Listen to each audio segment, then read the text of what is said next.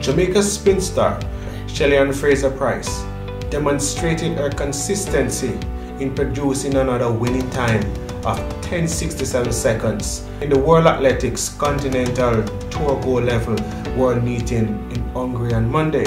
Only 5 women have managed to run 10.67s or faster over the distance. Crowned 100-meter champion last month in Eugene, Oregon, Fraser-Pryce also ran a world-leading 10.66 seconds to win the women's 100 meters on Saturday at the Silesia Diamond League meeting in Poland.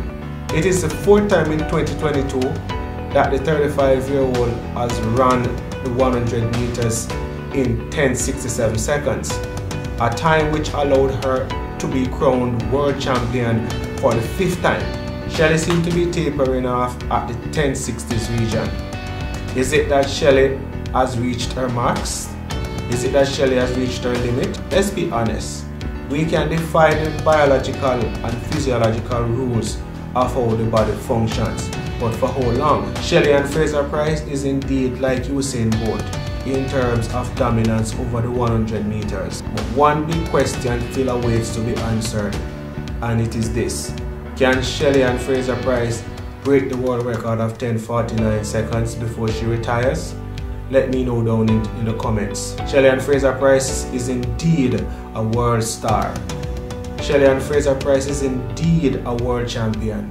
She is indeed the GOAT of track and field. I think she is the most dominant female athlete up until now.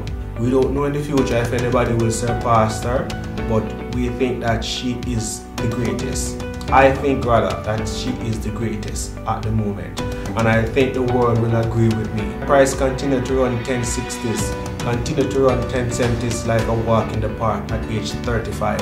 I think that's a feat. I think that's a great achievement, and she will continue winning races if she keeps fit and healthy and match ready. Thank you for watching. God bless.